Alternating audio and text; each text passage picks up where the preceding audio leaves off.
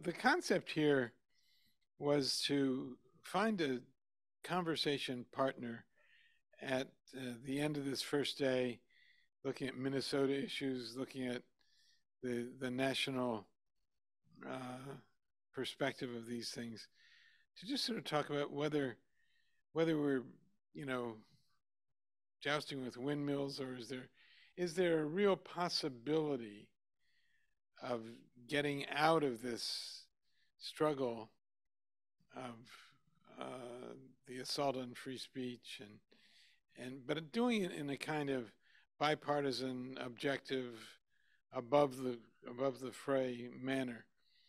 And so, lucky enough to have Mike Burbach doing this with us, we actually altered the title a little bit a few days ago to say, can the media take on some of this responsibility of uh, trying to create a bipartisan conversation and a calm conversation about speech uh, and its freedom in this country? And can it help people like Jane Kirtley and me resolve our one particular difference?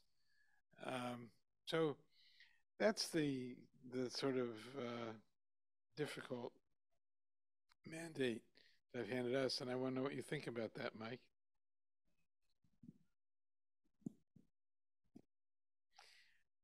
Well, thank you. I have a lot. I think a lot about that, and I think the short answer is yes. There is something we can do. Um, be the change. Consider what we can do. Everybody has an opinion about what everybody else should do. Yes. You know, you should, you should, you should. So I love a conversation, whoever we is, I love a conversation that begins with the premise, what can we do?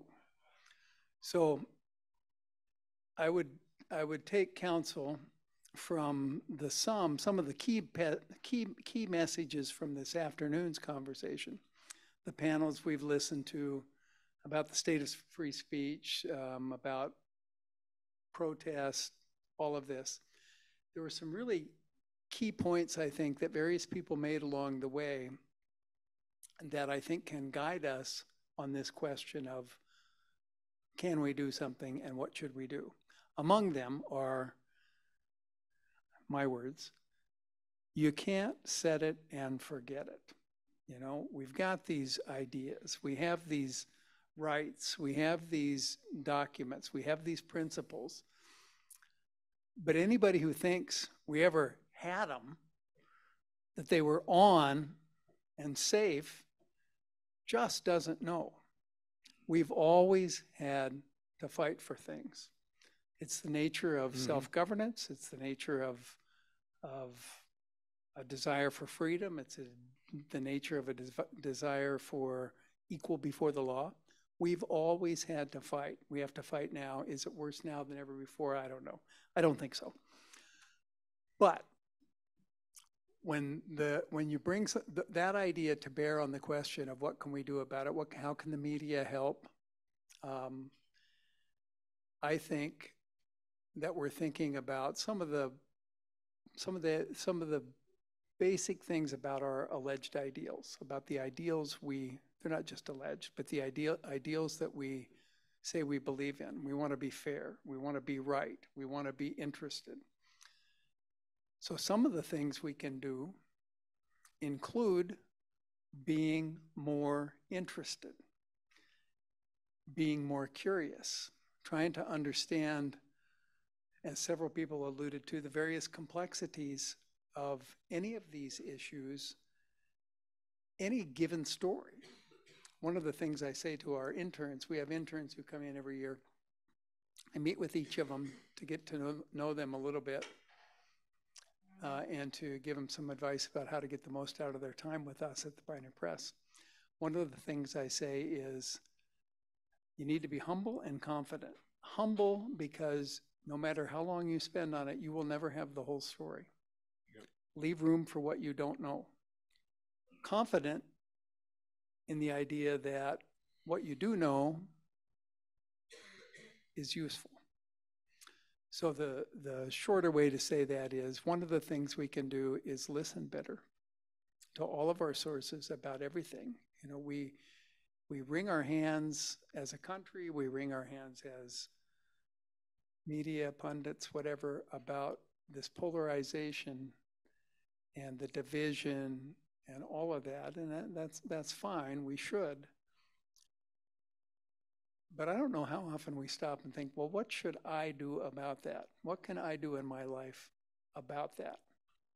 And there's a lot we can do. So that's a long answer to your question. No, that's all right. I'd like to hear some of your specific suggestions. Dr. Wilson here, in some of his remarks, challenged us with the idea that, obvious maybe, but not everybody's experience is the same, right? The narrative of America looks different depending on who you are and where you've been, and what recourse or what stake you may think you have. So among the specific things we can do are making sure that we bend our minds with ideas like that. You know, it's easy to say, well, I know that not everybody's experience is the same. But what do you know about it? What do I know about it? How do I find that out? We can very specifically go listen to people who we know we disagree with, yep, for example. And listen to learn, not listen to rebut. That's something specific. Another thing that we can do is resist the spin. I think of it as like 360 degrees of constructive skepticism. Everybody we deal with, particularly in government, but everybody else, they're all spinning. It's a human thing. I want to persuade you that I'm right, you know, so I'm going to spin you. How do we resist the spin? Well, we question the premise. So you say you want to rezone the riverfront, for example, and you're having an argument. The city and the county are having an argument about how to rezone the riverfront. And we get so caught up in the day-to-day about the back and forth on the particulars of rezoning the riverfront that over time we forget to say, wait a minute, what's the point of this? You know, the litigation, figuratively speaking, becomes the point. And we forget to go back and say, well, what's the thing we're trying to do by rezoning the riverfront? What's the aim? And so I think we can make sure that we listen. Number one, we can make sure we listen to people whose experience is different from our own and from the people we normally talk to. We can question the premise of various things. So we say we want to do this thing to feed all the children. Okay, so let's back up and say, which children and how do you know they're hungry? We know they're out there, but how do we know? And do we really try hard to find out? And did we really try hard to find out? Yeah. You know, I'll tell a little story of myself. I had an experience the other day. I wouldn't have imagined this coming up here, but I was driving in D.C., and of course I used to work for public radio, so I always listened to public radio, and it was pledge time, and I don't need to listen to that because I'm fully aware of the need to fund public radio and to be funded. And so one of the rare times I changed the station, and on my particular car I push the up button and it takes me to the Pacifica station in Washington.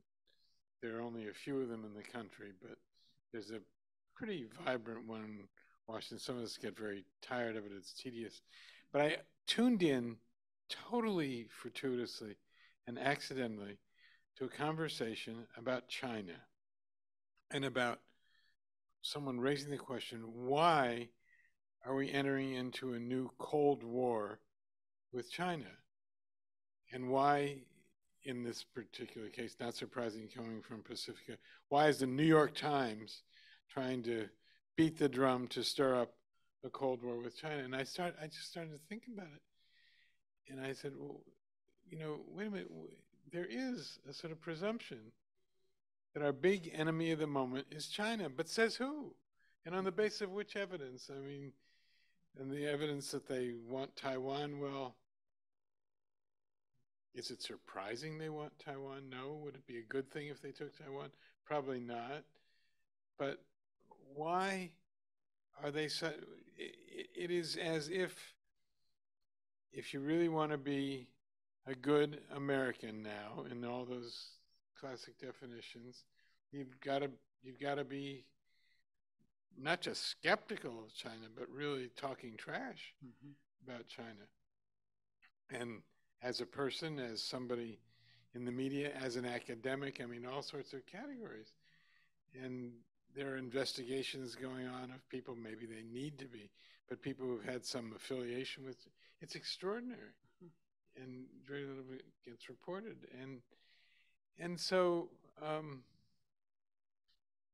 I think you've touched on something very important, this question of listening to dissenting views or listening to minority views, listening to some other questions about how does it feel when you're someone else or you're someplace else on the ethnic spectrum or the religious spectrum or something like that. Or the generally speaking, the experience spectrum. Yes. And very often it gets described as, well, special pleading. Right. Well, those people are just arguing for themselves or just, trying to get some rhetorical advantage or something. And but it's self-examination is not a strong suit of the American media, despite all the official ombuds people and at one stage and internal public editors and so on, most of which have now been done away with. Yeah. I think you hit the nail on the head when you said, says who? Yeah.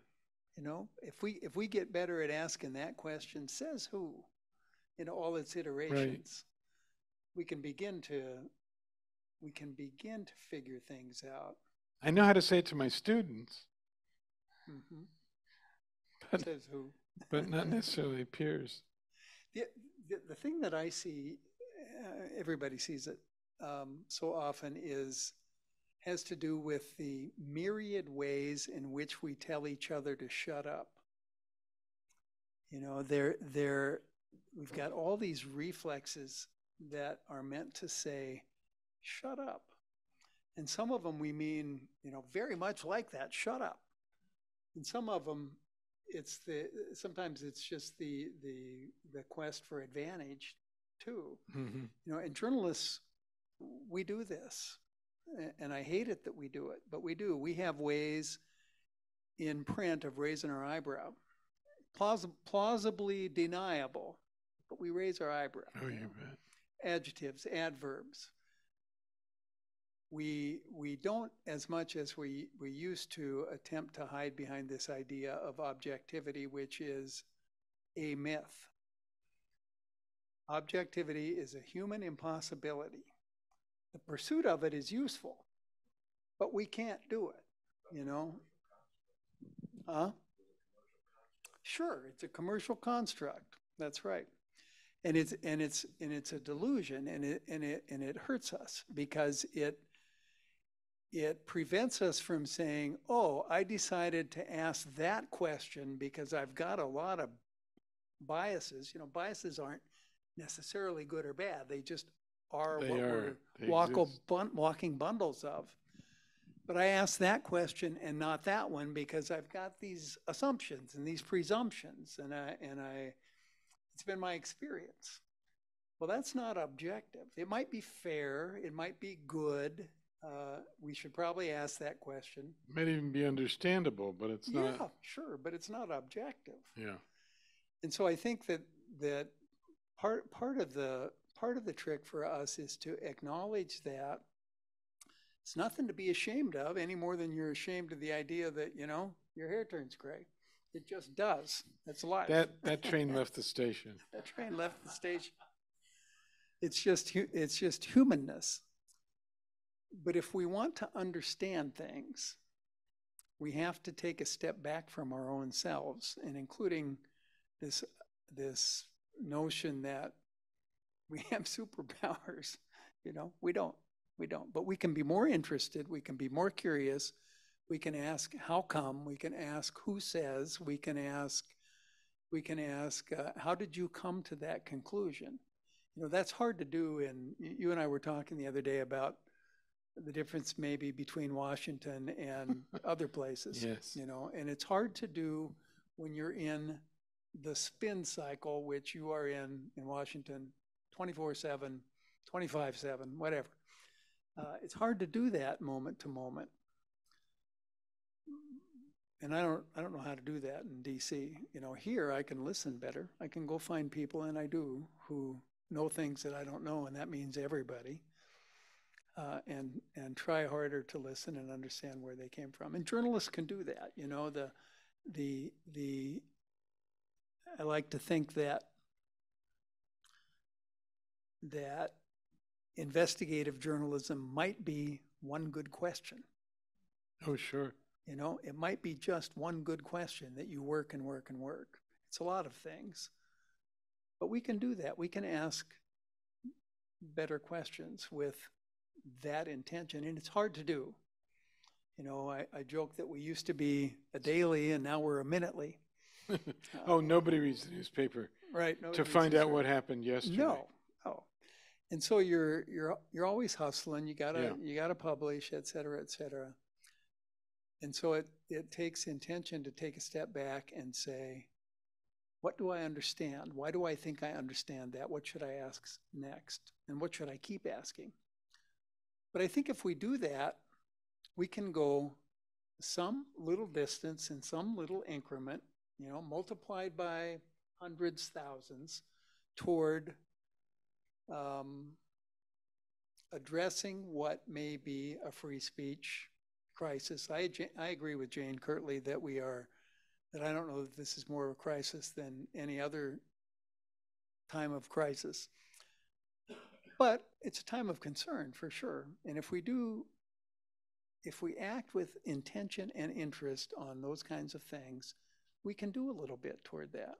And if over time people say, no, they were really interested in me, and not only that, they listened, that adds up over time. I mean, every local news organization, the national ones too, every local news organization knows that everything is built on a relationship, and a relationship, whether it's your news business or your family, it's built on this idea that somebody cares about you, and they're going to care enough to listen to you, and that takes bit by bit by bit. My friend Mike Jacobs in Grand Forks used to say, ascent is glacial and decline is volcanic, which is true. You can lose it all in a minute, but you got to step it up. So I think those things can help. We have to do it on purpose, and it's hard. Yeah, and it seems at the moment as if somebody has to blow a whistle, not in the sense of a whistleblower, but somebody has to say stop. Let's approach some of these things a little differently. Let's give more credence to a dissenting view, not because it's an impossible, we know it's not going to be taken seriously, but because maybe it needs to be taken seriously. And it's probably interesting. Yes, besides. Probably is. Yeah. Yeah, I think of this coverage of the country's, the threat that the government's going to shut down, that the faith and credit of the United States is going to, and of course when you live in Washington, it's just unrelenting. And here we go again, 10 days left this time, or what I think it is, just about 10 days left until the end of the fiscal year this time. And I swear you could take out the news stories from the last time and just run them again. Nobody would notice. Right. I think you're right. I think you're right. And so why does this really happen? And what aren't we reporting? What aren't we saying about these things? Well, I think it's easy to get caught up in a moment. Yep. It's easy to get caught up in a moment, and it's easy. I was thinking about this during the panels this afternoon too. What do they tell you if you're suddenly in trouble in the water? Don't panic. Right. If you panic, you're going to gulp water and choke. And I think but every ounce of your being says panic, panic. And we get in these moments where we get offended. I'm not an enemy of the people. I'm a friend of the people, We get offended and we panic, and then it's easy to lose sight of what you learned in swimming lessons. And so I think that among the things we do is recommit to the basic ideals of what we learned as journalists, not objectivity, but interest, fairness, ask another question. The adage used to be, if your mother says she loves you, check it out. It's still a good adage, but I think of it as 360 degrees of constructive skepticism now. It's and it becomes very easy not to ask the people who are really affected by things. Right, because the people who the production process favors the same old thing. Yep. The production process favors boringness. It disfavors hard questions. It disfavors complexity. And that's bad news, you gotta get this thing done. Tomorrow's another day. Anybody's production process does this. So how do we not do the same old thing? Yeah. One thing that we can do is quit disparaging the American people.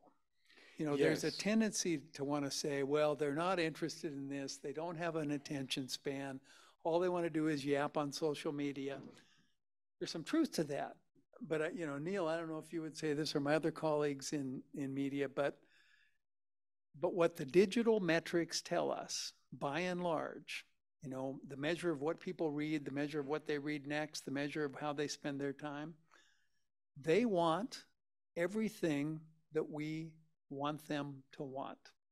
They want us to dig. They want us to get it right. They want us to be fair. They want us to respect their intelligence. They want us to respect their ability to decide for themselves. You do that, they'll click on it, and they'll be glad they clicked, which is the key. Yep. So I think that's one of the things we can do is respect our fellow residents and citizens more, and quit taking that easy out. It's not them. It might be us. That's the problem. Well, that's certainly true. And to pay more attention to what the audience is really interested in, what it's worried about, what it's really worried about. Yes.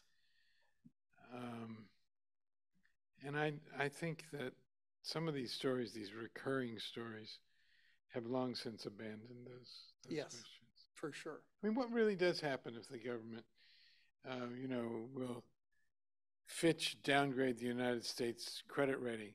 Well, that's sort of an interesting question. But what about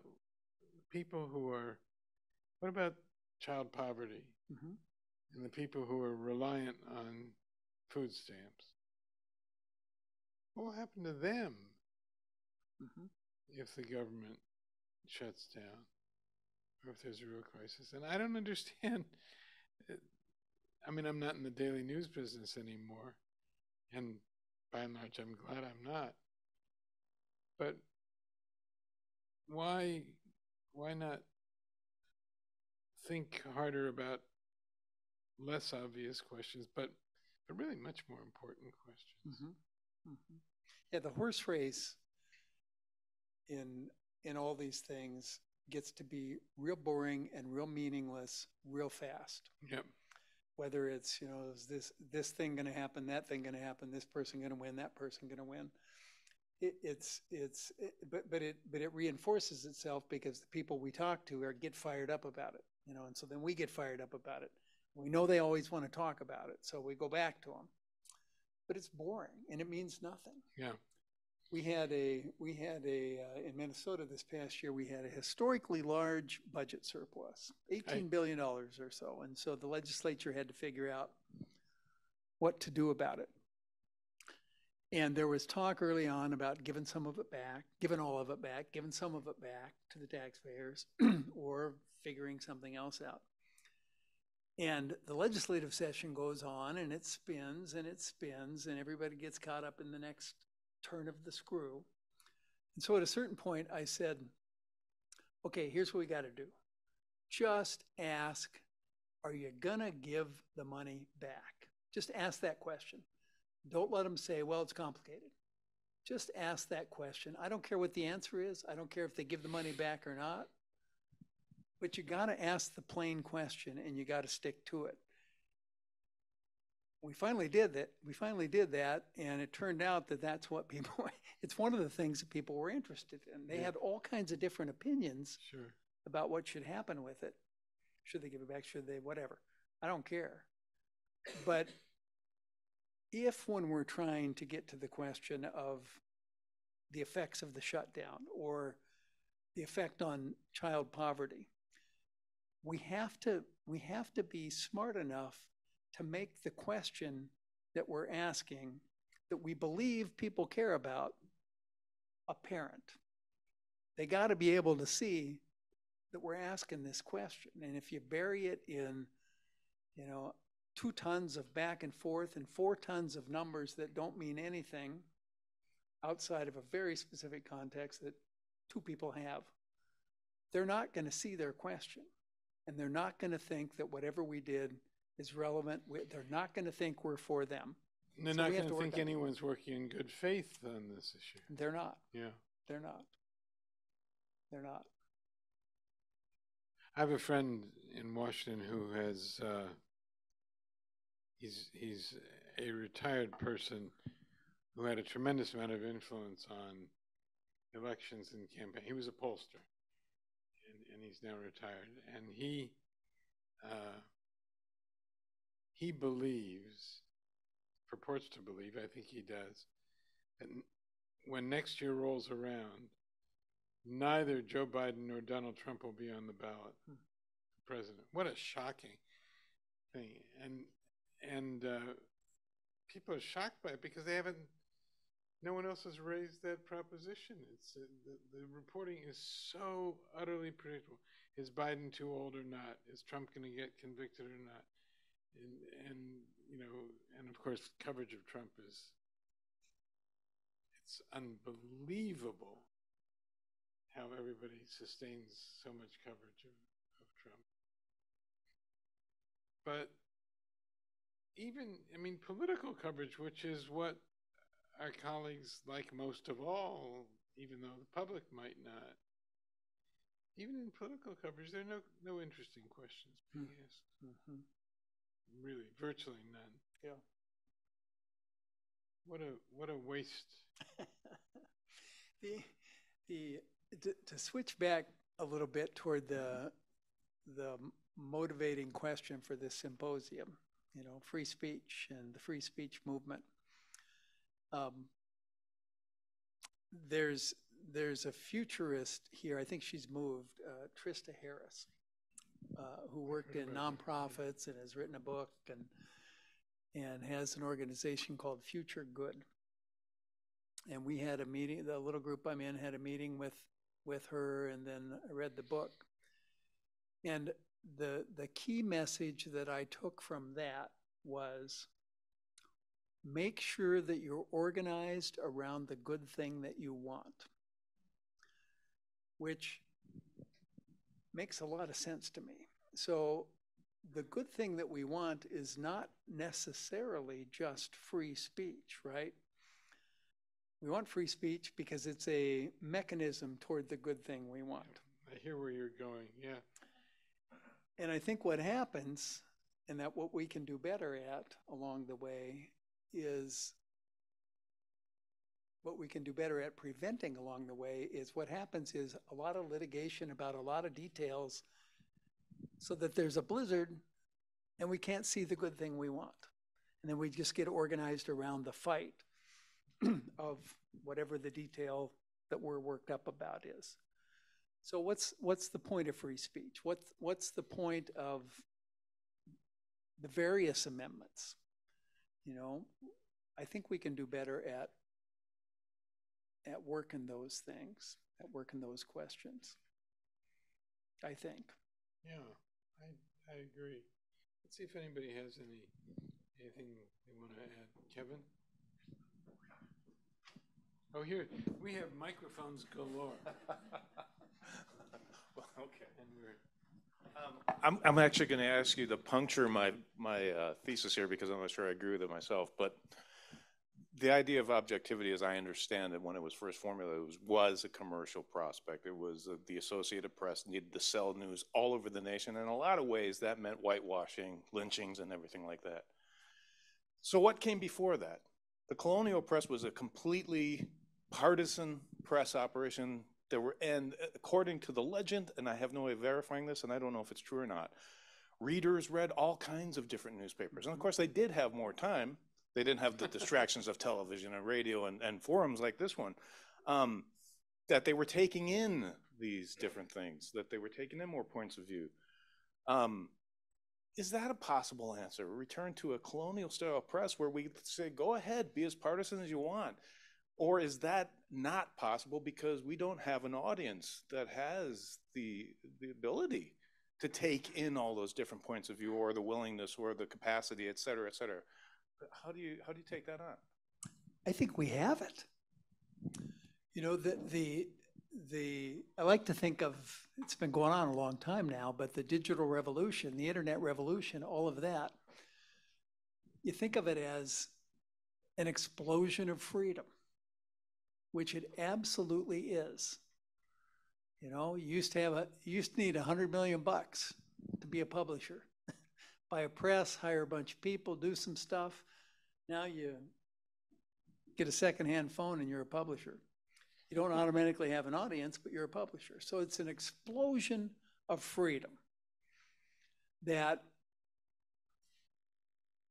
is a good thing because freedom's a good thing, but explosions blow things up. It blew up our business model, that's for sure. It also blew up, for good and for ill, absolutely both, our sense of ourselves. You know, the example of the videos from the murder of George Floyd. There's a whole lot of people in our country who were not surprised about that.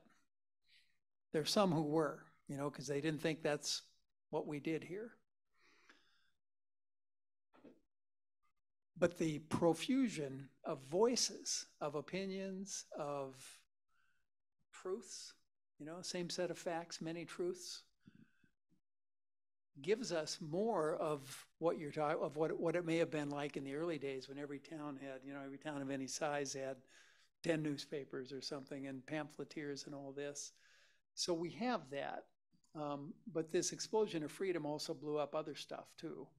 You know, it blew up our sense of what are we organized around. It blew up our sense of who can we trust and who can't we. And we found out that you can't trust anybody to have the whole story.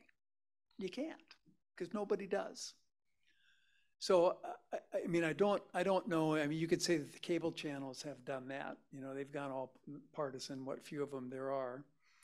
I don't know if mainstream newspapers do that or not. It's not, you know, I guess I'm not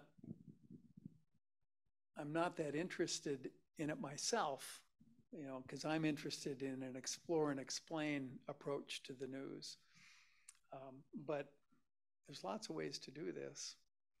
I don't know if that even addresses your question. Mike, by the way, what was the impact, do you suppose, of the fact that the most popular of those cable channels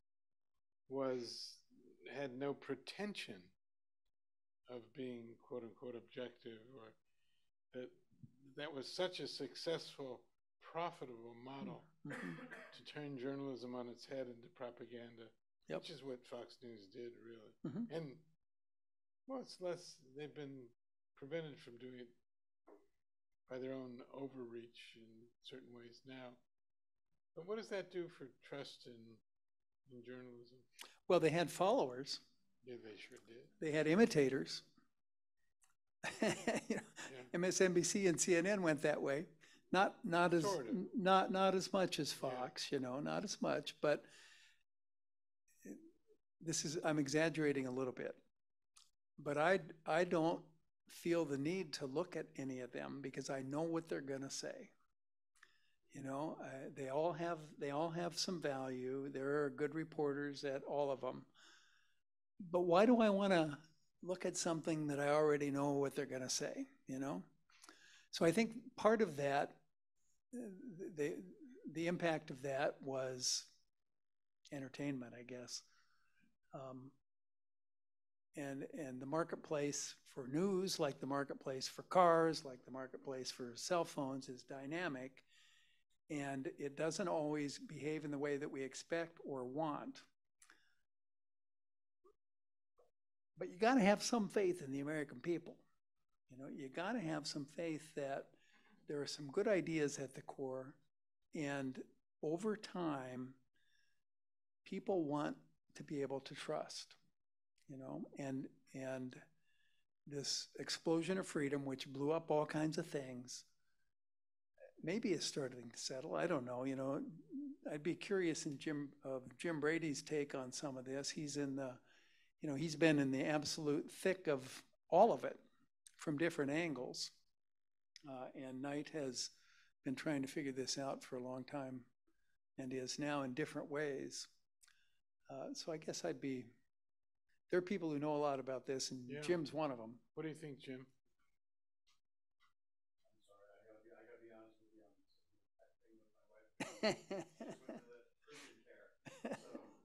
Oh, no. Well, I hope she's okay. Good. Okay. We'll let you off the hook. What's that? We'll let you off the hook. She'll get back.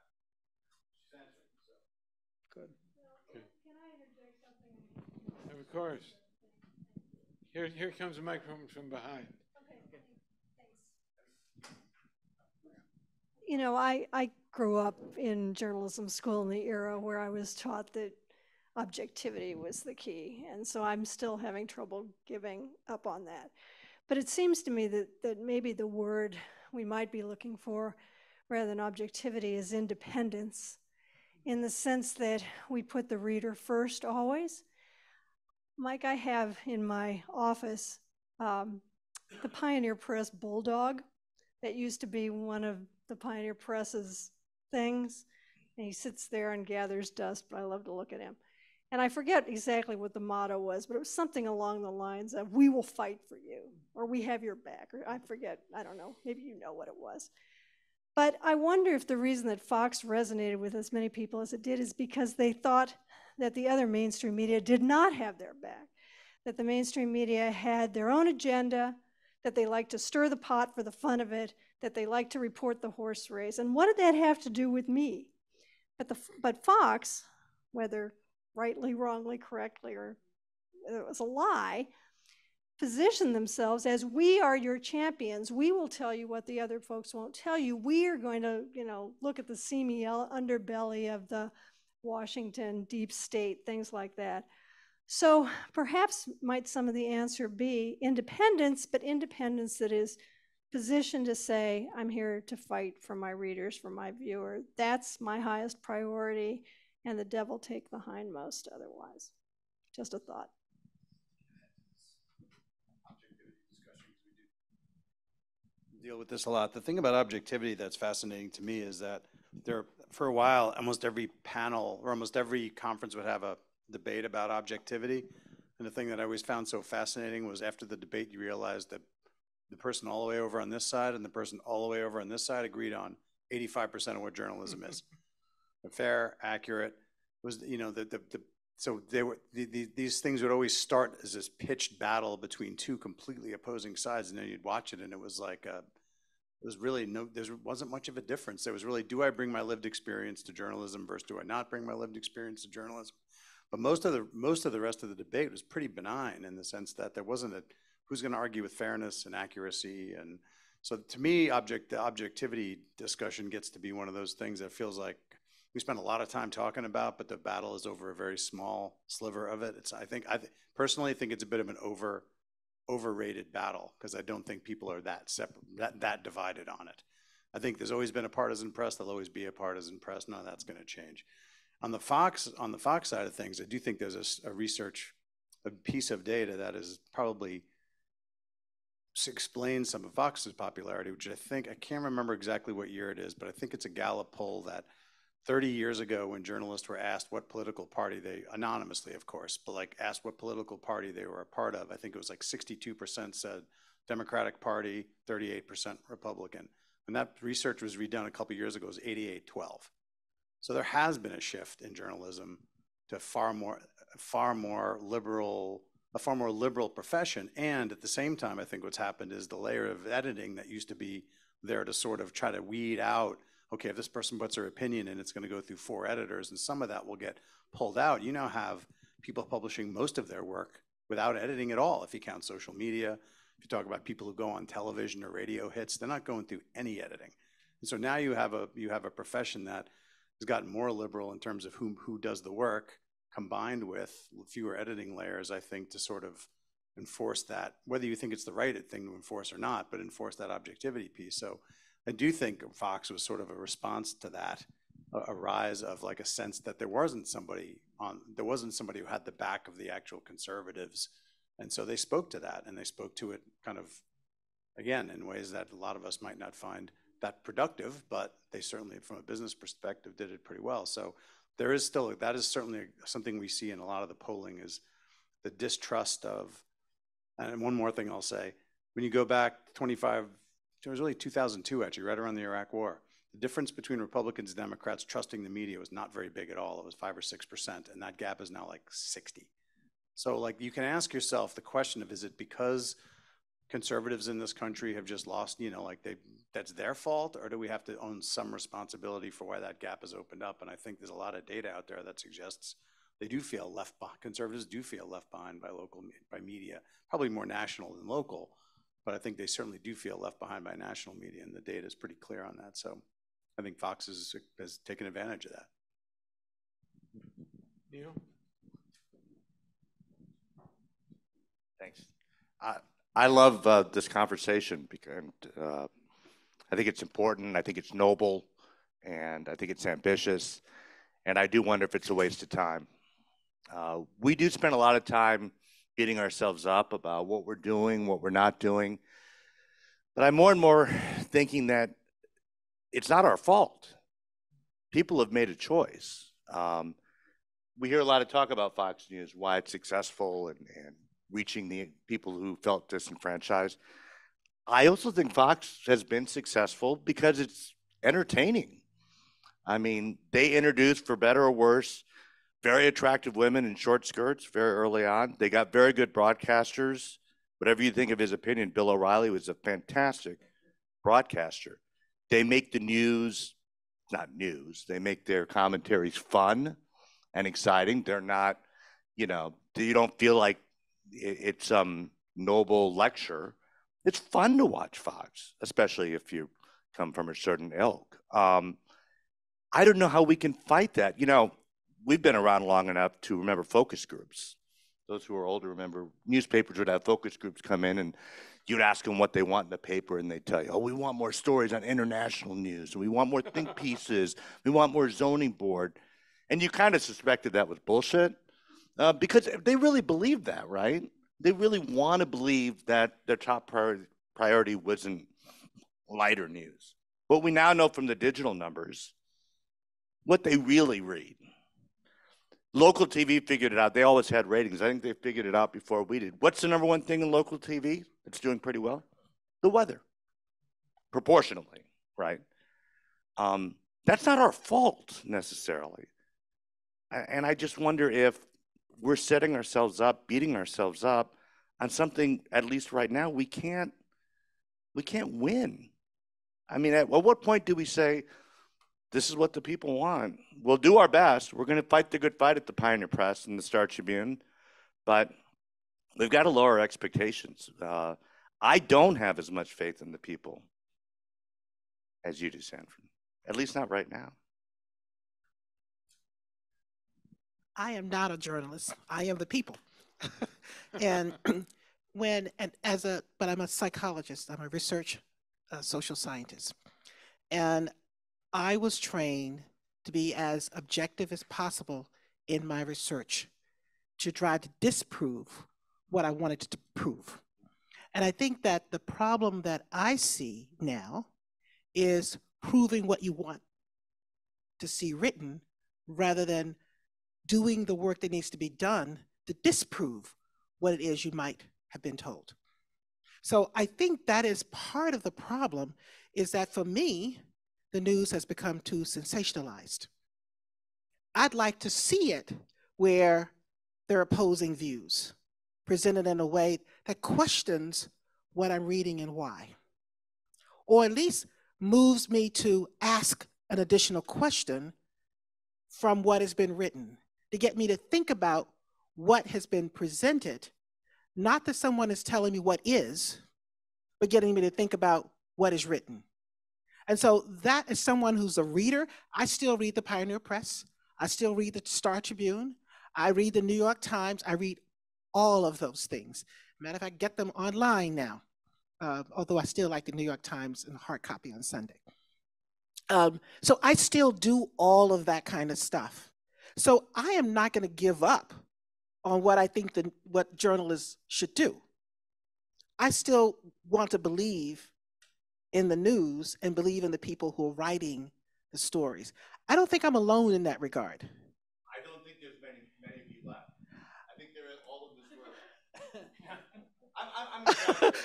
I'm looking in the room, and there aren't many of us left. But I want to believe, because I still think that there's value in the news and presenting different perspectives to get those of us who want to think. I don't even read the blogs and all that other kind of stuff. I don't, because I don't trust it. I don't. I want something that I think has been researched, something where questions have been asked, and somebody's gone out and try and get the data, or at least get some objective framework. So I'm going to say, maybe I'm not typical in the people, but I hope I'm somewhat typical in the people. There are more people like you than I suspect. But I mean, the Pioneer Press would be making 10 times the money it is now, right? You'd have a much bigger staff if that was true. Well, because you guys do offer what she's talking about, the Star Tribune does, but we're struggling. yeah. Well, news organizations that don't believe what you do or what we believe in are doing quite well. You don't, but the people that have the money are. That's true. I think they're all, everybody's struggling because the marketplace got blown up by this explosion of freedom and explosion of other things too. And we're yet to figure out, what the mix is. We've always had we've had horoscopes forever and comics, we've had all this bundle of things forever. But I don't think of this as beating ourselves up. I think of it as the world is an interesting place, and the more interested we are in it, and the more we do to try to reflect that, the better off we're all going to be. So I don't feel, there are discouraging things about business, but I don't feel that way. The other thing I would like to say is Jane Kirtley's point about being on your side, is, I think, borne out in all kinds of ways, in the old ways and in some of the new ways. In Jim's opening remarks, he referred to some of these new outfits that are doing pretty well. Well, I wonder what the thread that runs through them is. I guarantee you it's not that news is a commodity. They're coming from somewhere. They're meant for somebody. You know, you look at say Sahan Journal here. You know, Sahan Journal. It's a pretty interesting phenomenon. It is, and you know, it's who knows how it's all going to go. But Right. but the idea that we're somewhere, we're for you, we're independent, we're going to be on your side. That's been a key element of every media business success, I think, that exists. It is at the Star Tribune for sure, you know, and we local people at St. Paul aim to make it that way too for the Pioneer Press. And so I don't feel, I feel worried and tired sometimes, you know, but I don't feel discouraged about the potential to connect with the people who want stuff they can trust, because we did some research on it, you know. But I hear what you're saying. I do. And you can see evidence for what you said, Neil, in some of the metrics. If our mission is to write for people like you, that's great. And we'll do it as long as we can and do it proudly. But I think maybe we have to lower our expectations and what we think of, what we hope people would respond to. Yeah, that may be. Every new cell phone I get gives me more weather. I'm a Hamlin. Is this one? Yeah.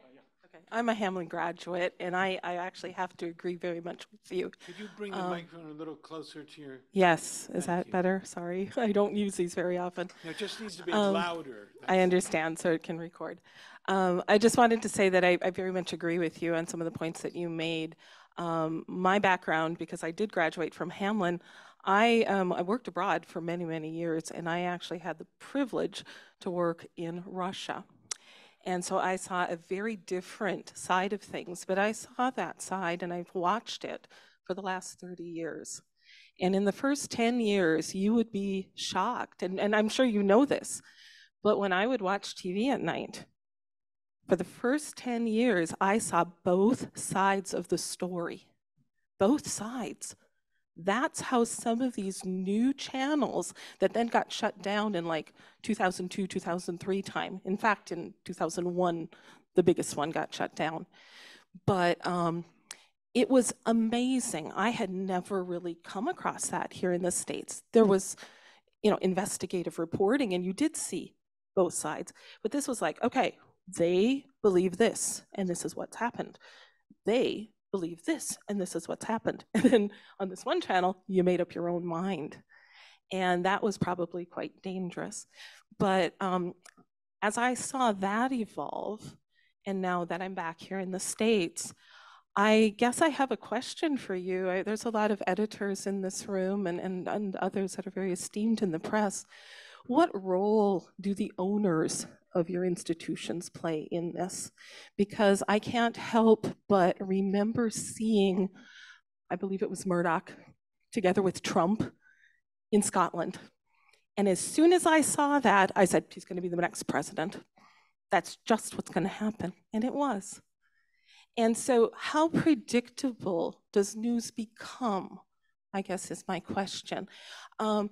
To respond to what you were saying, Dr. Finesse Miller, yes, I think the press, because I did marketing and PR, I saw it from a bit of a different standpoint. I saw it from how I had to talk to my legal group to know what my spokespeople could actually say to the press, what word it was that hinged on the truth.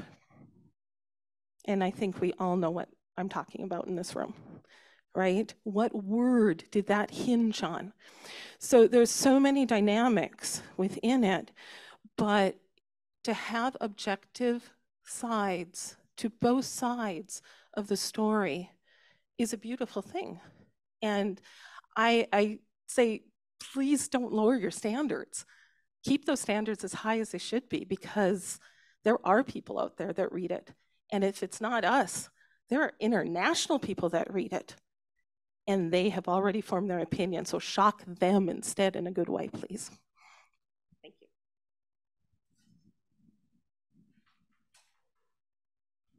wanted to add one more thing too, when the discussion about what gets traffic. I was exec editor at WashingtonPost.com for many years, and there were a lot of stories that got 5,000 page views but got a mayor to resign. So it's not always about a story that gets 500,000 page views. A lot of times those are junk stories that get picked up by Yahoo or Drudge Report, whatever, and it doesn't have any impact. And I think we can never forget that the goal of our publications is to have an impact. It's to actually change the world that we live in. And so something that gets a mayor who gets tossed out of office because they embezzle some money that gets 5,000 page views, those are 5,000 those are 5,000 important page views to get. And I think we shouldn't lose sight of that, because the business model for journalism is changing in digital now, and it's about membership. It's about getting people to give you money because they like what you do, and they give you money because you bring the mayor down, not because you do a bunch of photo galleries. I had to live through that awful era of page views being everything, and we did crap journalism in a lot of cases to get those page views. And now you're not seeing that as much anymore, because you got to make those readers hand over money because you are holding people accountable locally. And when you go to that city council meeting and that story gets 2,500 page views, maybe that's because nothing happened to that meeting because a journalist was in the room. And if a journalist wasn't in the room, you end up with Bell, California, where you got guys embezzling money for basically giving themselves crazy salary raises because nobody is in the room. So sometimes the price of that low page views is precisely, there's a journalist there, and that kept something from happening, which is why the story's boring and it gets 2,000 page views. But we're there for a reason. And sometimes I think I don't want to get too caught up in page views, because I feel like that is a currency that killed us for a long time early in the digital era, I would argue. Jane Prince, I would be really interested in your take on any of this. Jane is a city council member here in St. Paul, very thoughtful person. When you consider the question of what can anybody do about the divide, what can media do about the polarization, from your angle of view, what comes to mind? Let's get you a microphone, Jane, before you. Sorry to put you on the spot. I guess I'm doing that today. Expecting to be called on. Well, of course, Mike, it's not lost on you that we're a one-party town. So, and I was at some session about housing several years ago, and there was somebody talking about how they were from Burlington, Vermont, and they'd done a housing program. And oddly enough, the socialists were the ones who brought it forward through a coalition with the Republicans. And I was sitting with Andy Driscoll, who some of you may remember. But Andy and I turned to each other and said, isn't that funny? In St. Paul, we all call ourselves DFLers. But it was within that, we have our lefties. And now I'm the conservative on the council, which I never saw myself that way. Today I heard Sandy on the radio with Jane, and one of the things that I think Jane said was, were you the one, or was it Kathy who said we don't teach civics anymore? Yeah, I mean, when I hear you talking about what we need to feel bad about, Sandy, in terms of being on the opposite side of how bad things are for free speech, I think one of the things that's really bad is that public education is not reaching kids to understand why they need to be interested or involved or how it might affect them. And just when I was sitting here, I think it was the founding father, John Adams, who said, the reason we need good education is so people understand what their rights are so they can fight for them. And well, there it is. But I mean, but I do think that's the problem with our the coming generations on the free speech question. I was so fascinated when Jeff talked about, that millennials and younger don't mind that social media knows everything they do.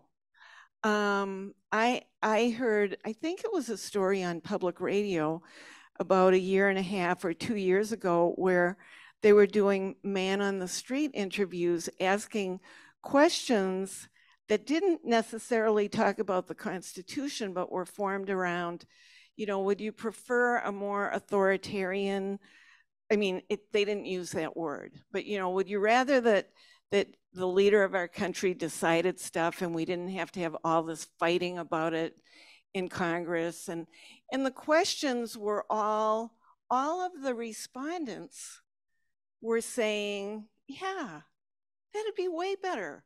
We just argue about things too much. We never get anything done. Look at gridlock. And so I'm worried about the future because I don't think we're teaching kids about the Constitution and about City Hall and about why they should be active and involved so they know enough to fight for something that at our age we value because it's free speech. I don't think that answered your question, Mike, but if I can say anything, I mean, about the Pioneer Press, those of us who used to be on the left, I was Andy Dawkins' campaign manager when he ran for mayor in 1993, and we all canceled our subscriptions to the Pioneer Press, which probably didn't hurt you that much. But I mean, at the time, you know, Andy ran against Norm Coleman, who had, in our view, a very cozy relationship with Peter Ritter, and that had been cultivated over the years that Jim Scheibel was mayor. And so I think, you know, over the years, the Pioneer Press has been a place where a lot of these politics really played out, and maybe not so much anymore. And then the other thing was about why are we fighting over the county and the city over downtown zoning? I'll tell you, the county wants to build 60-story buildings, and we just went through COVID. And in case anybody didn't notice, people aren't coming back to downtown as quickly as we would like. So I would argue that the county's plan is a little out of step with where the country is going on central business districts. But also, we aren't doing enough planning downtown to know what we want our future downtown to be. So, but this has just been a great day, and I can't wait till tomorrow. Thanks. I think you have reason to be worried and to be scared about the kids not. I think there's a lot to be worried about. Jeff. Just an observation. And first of all, since we're all calling out our Hamlin Street cred, class of '94, go Pipers. So another alum. You know, I'm also not a journalist like Dr. Miller, but I did work in the NPR newsroom for a couple of years as a producer. And while I was there, I was introduced to a lovely term of art, which was called the news hole. And this, you know, I had this vision of this like yawning, insatiable thing that was in front of us. And one thing I've been hearing all day today is this evolution of the news hole that it used to be for us. It was minutes, it was words, right? We could define that news hole. Then it became clicks, right? And it's like, and that talk about like infinite. How much news can you make? Well, I don't know. We'd like infinite clicks. And now it's impact, right? But my question is like, has that changed? Has demand changed? Is everyone now distracted and they're looking at TikTok and they don't really care what's going on? Do young people say, you know, whatever, the world's going to hell and I'm just going to have fun? Or has the news hole actually gotten bigger? And is that why we've seen these the rise of more partisan news, because they're just trying to fill it with this content that people really want? Online, the news hole is unlimited. So that's a whole different matter. So in that sense, the bigger the news hole, the more junk it can take. And it's not all junk by any means, but maybe the critical facility the standard is lowered sometimes. And I'm not talking about these really important new digital news sources, which I think the MinPost is one of, and Sahan Journal is certainly one of. I don't know enough about the local media scene. But I'm talking about, some of the ridiculous, I mean, the notion that a substantial amount of the American public gets its information and forms its opinions on the basis of things that it reads on what used to be called Twitter and is now called X. I think it's a great new name for Twitter because it implies there's nothing there. Is horrifying. It's absolutely horrifying. It's a good question, and I think it's another way of making the point that Neil was making. Because there is a great degree of this that's not our fault, and that we maybe can't do anything about. And so how do we find the current again? Yeah, it's a good question. Just one other thing that I just thought of is city government worked much better when there were a lot of reporters in the press room. And that has not been the case since I've been back. I mean, when I worked in the Latimer administration and then through the Norm Coleman administration, the press room, there were reporters in the press room on days other than Wednesday. And so I think that's a real loss. And for me, I love local government because it's where it's all really personal and where you can really get things done for people and make a difference. So I think we really miss the newspapers and the local media in City Hall. Just to back that up, and Mike, you know this better than anybody, the most expensive commodity biggest expense in traditional newsrooms is reporters. It is expensive to have good reporters, and we're not making the money we were because there's not enough Dr. Millers around. There's not enough people that are supporting us. And so, again, if people were interested in the things you're talking about enough, Mike could sell enough papers that he could hire 5 more reporters. These local communities that have no news, as somebody said before, where city councils and school boards are getting away with murder, they would be in business if people were buying them. And just to get back on, I could talk about Fox all day because I just think it's fascinating. But another thing to look at Fox that they've done very well is rely on commentators rather than investigative reporting. If you watch Fox, and please, do, it's fascinating. Yeah, I know, I saw that before.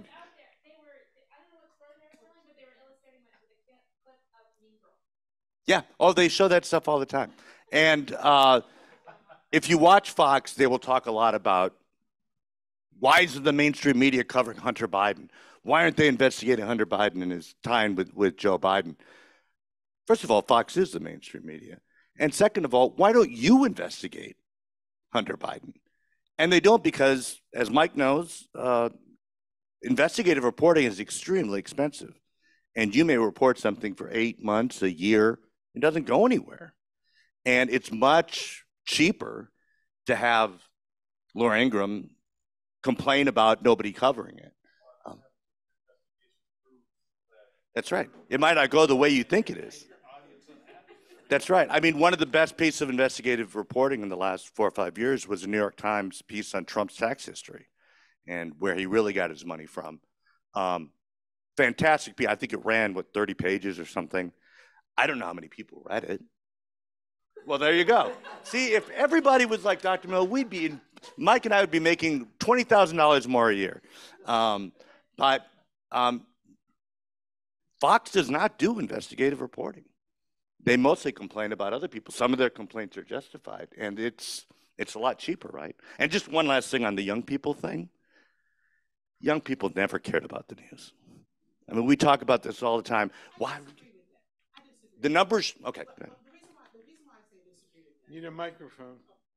Because part of my research over the years has been on political attitudes of adolescents. That's what I did most of my academic career, doing that research. And we make the assumption that young people don't care about it when in fact they do. What they have issues with is the way we report it.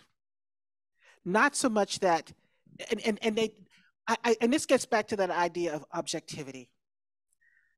They don't see the news as necessarily objective or see themselves in the news. That's what I discovered in some of my research. But if you, I'll just go back when I was doing some of my research, which when Reagan, well, that's the question. That is a question. But in terms of more than one side being presented. It is. But that is one of the, yes. But it's also, in my opinion, is that you're not imposing your own beliefs and opinions over what is written.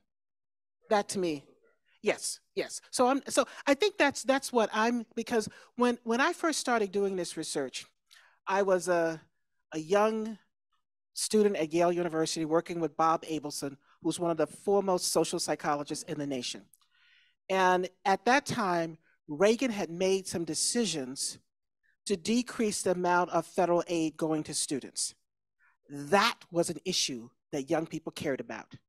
And they rallied around it, they were on it, there was all kinds of attitudes and behaviors going on. So I know when the issue is something they care about and is reported in a way that they can wrap their hands around it, you get a different response. I will also say this, in Hamlin University, among the top students in the nation for voting in the nation.